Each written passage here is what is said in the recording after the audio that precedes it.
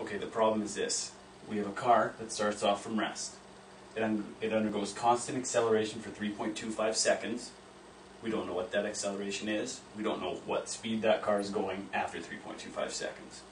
But at that point, we know the acceleration changes to 2.1 meters per second squared, where it undergoes that acceleration for 5 seconds, and it has a final velocity of 30 meters per second after those 5 seconds.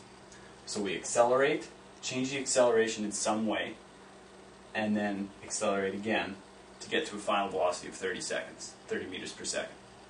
So what we want to find out is, what is our initial acceleration? Well, at first glance, we're not really sure where to go. So why don't we first draw out an equation for the acceleration, for this velocity right here. Because if we know this velocity here, we'll be able to figure out exactly what the acceleration is here. So if we just write an expression for that, we know that velocity final, or we'll call this velocity 1, equals the initial velocity plus the acceleration times the time. This acceleration is acceleration 1, this time is time 1. So as we can see here, our initial velocity is 0, so this term is 0 if we put a 0 in. So we can say v1 equals a1 times t1. a1 we don't know, but t1 we know to be 3.25 seconds. So if we can figure out another expression relating v1 to a1, we'll be able to sub in for that and figure out exactly what our initial acceleration is. So for now, we can leave this as v1 equals a1 t1, and let's work with the second part of this problem. The part where we have enough information to do something. So we can say that the f, final velocity here, is equal to our initial velocity, and we're breaking this up into sections. So now I'm calling this our initial velocity right here. So this is v1. So I can call that my initial velocity, plus the acceleration that I undergo in this time, which I know to be 2.1. So I'm actually going to put that in, 2.1 multiplied by t, which is 5 seconds.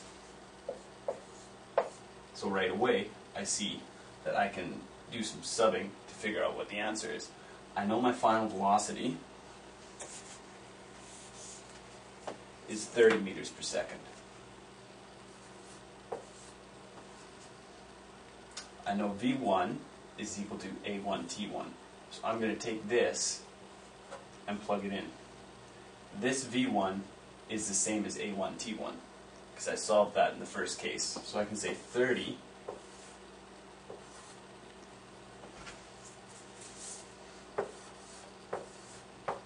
equals a1 t1 instead of v1 plus, and if I multiply this, 5 times 2.1 is 10.5. Alright, so I'm going to subtract 10.5 from 30, subtract 10.5 from both sides to give me 19.5 equals a1 times t1, which I know to be 3.25.